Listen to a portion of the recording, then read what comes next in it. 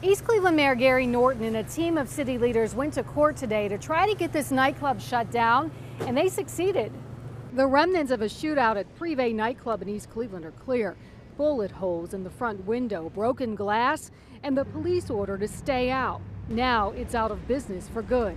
If they had the proper security, then things wouldn't happen and East Cleveland would have a nightclub, then people will have somewhere to go. But other than that, if they don't have the proper security, they shouldn't have it open. A judge granted the city's injunction to close it down. The city revoked the occupancy permit, and the owner can't go inside without police. It's a nuisance. I discovered police have been called here more than 40 times for shootings, thefts, and fights.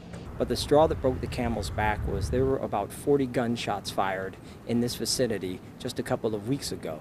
And we were fortunate that there were not many more injuries. The mayor also told me that the city will try to block the liquor license renewal for the ownership here.